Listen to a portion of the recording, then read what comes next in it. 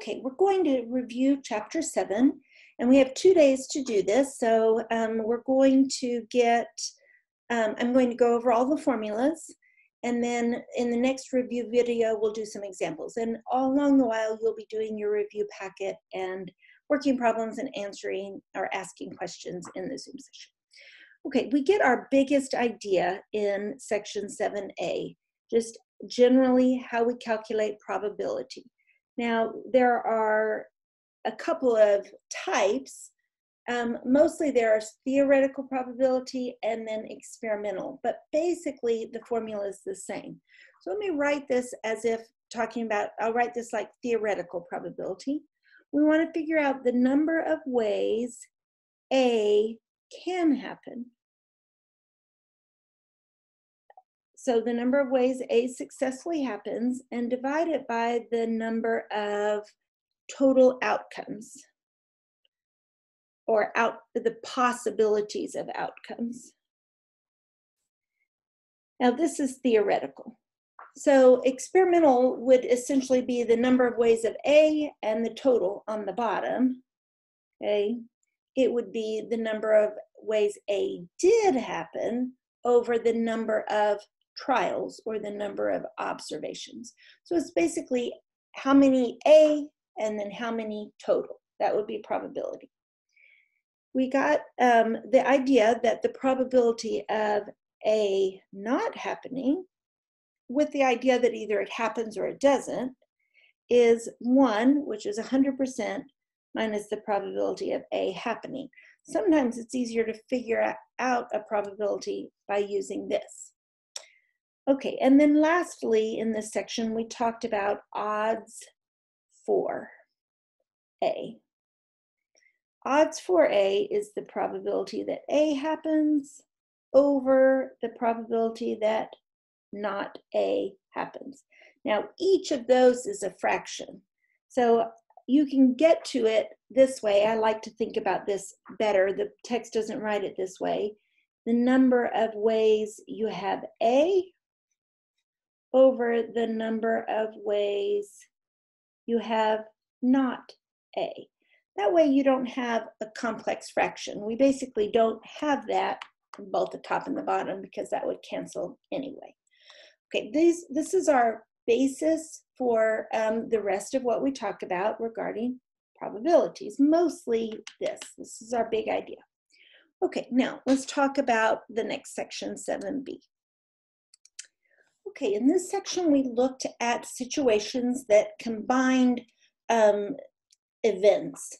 So we're going to get 5 formulas. So first of all, you need to decide, are you asking about and or or? So this would be, are you in band and choir? What's the probability of being in band and choir? What's the probability of being in band or choir? So and is going to be a lower probability, and we're going to get it by a multiplication. When we multiply fractions, we get a smaller number. If they're independent of each other, one doesn't affect the other probability. This is our easiest case.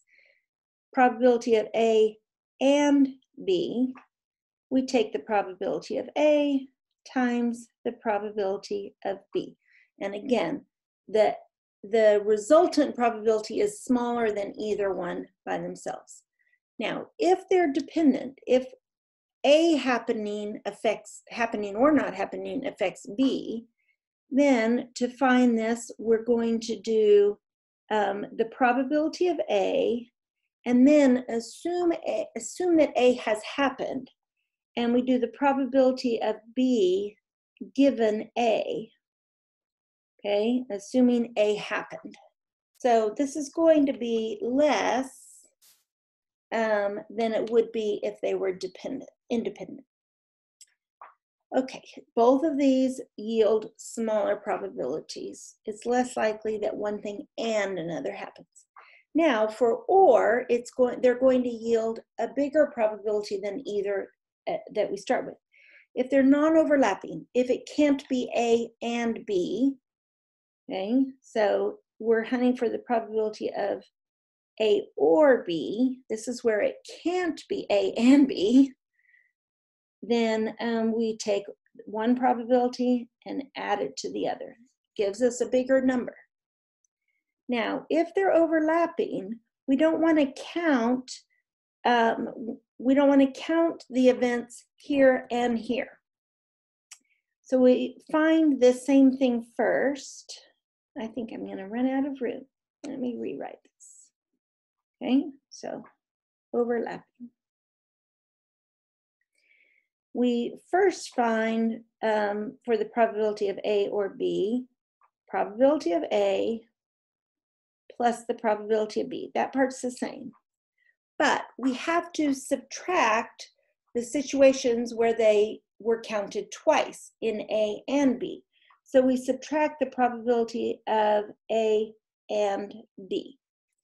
If this is what's the probability of that the card is red or a king, well, this probability that it's red, probability that it's a king, and then we subtract the probability that it's a red and a king because we don't want to count it twice. Okay? Okay, at least once. So the easiest way to find this is to subtract all of the other options. Because at least once could be once or twice or three times. So what we do to find the probability of at least once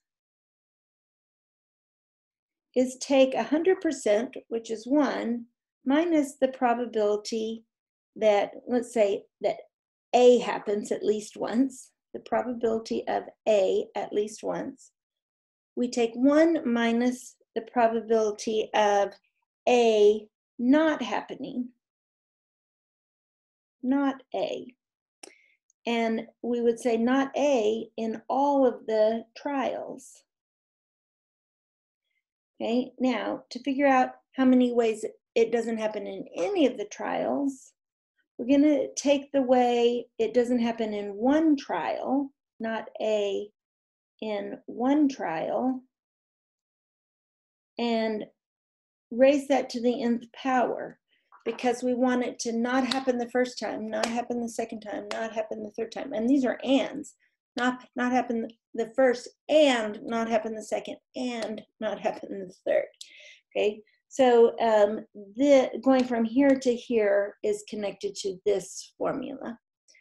Okay, that's a big section. I say our biggest sections are A, where we define probability, here where we get our multiple events, where we put events together, and then our last section where we do combinations, permutations. We'll be there soon. Okay, this was the section where we talked about large numbers. And the understanding that just because you know the probability, let's say it's 1/2, that doesn't mean if you're going to flip a coin twice, one time it has to be heads, one time it has to be tails. But if we flipped a coin 1 billion times, about half of them would be heads, half of them would be tails. The bigger the numbers get, the closer we get to these theoretical probabilities. This was also the section where we talked about things that happen in large quantities, like insurance. Okay, so we measured expected, we calculated expected values, the only formula in this section. So basically, we're going to multiply the value of an event, okay? So the value of event 1 times the probability of event 1, okay? And then we're going to add the value of event 2 times the probability of event 2. And we can keep going. However many possible events there are that affect this expected value. So mostly what you worked with here were insurance policies. So insurance company sells a policy for a certain amount times 1 because they are going to get that premium. But then they're going to pay out for only a certain number of people. So we take that fraction of how much they pay out and and add it, now that value would be negative. So we'd actually be subtracting it from the profit that the insurance company would make from the sale of this policy. So basically from the premium. And then that's going to tell you how much they expect to earn from a single sale of a policy. Now, they won't ever earn exactly that. Some people will buy the policy and never make a claim. Other people will buy a policy and claim way more than they actually paid. But it all works out in the end as long as the numbers are large. That's the big idea in this section. Okay, we didn't actually get any formulas in this section, and it's one that people had some trouble with. The title was Assessing Risk, and the idea was that when we make choices about what we should do, like right now, governors are making choices about whether we should continue our shelter-in-place policies or not. So we use the data to help us make decisions like this. And to understand the data, so to compare information or probabilities, we do that by getting common and useful units.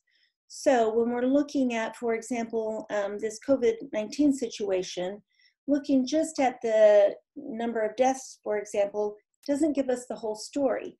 We want maybe deaths per 100,000 people. That's a really common way we're seeing that number. So it's really a manipulation of the units to help us understand the numbers in order to make informed decisions. Okay, our last section, 7E, this is a really important section. So we got permutations and combinations. Permutation, order matters. Combinations, the order doesn't matter. And the example that I think is helpful for remembering these words is that permutations is like electing president, vice president. Combinations is like electing a committee, okay? Where here we might want 5 officers, but they have specific roles. Here we might want 5 people, but they don't. They're on a committee. Okay, so for these formulas, we write them in terms of there are n items and we're going to select R. So permutations of n items and select R is R n factorial. I'm sorry, let me get this straight. Yeah, n factorial, that's the way all of them can be arranged. So if there are 20 people, it's 20 times 19 times 18 times 17, all the way down to 1.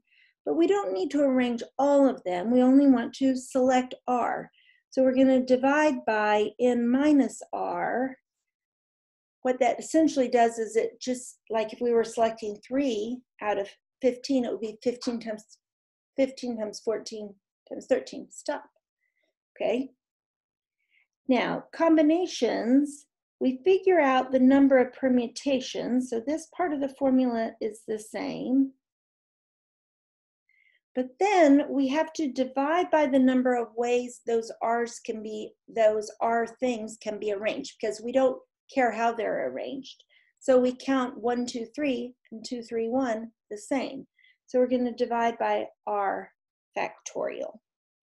And typically, these are pretty easy calculations to make, even when the numbers are big. But it's also helpful if you know how to do this on your calculator under the math menu, and then the sub-menu of probability there. Okay, in the next video, we're going to do examples of a mix of these. And you need to be working on your review. Bring your questions to Zoom. Goodbye.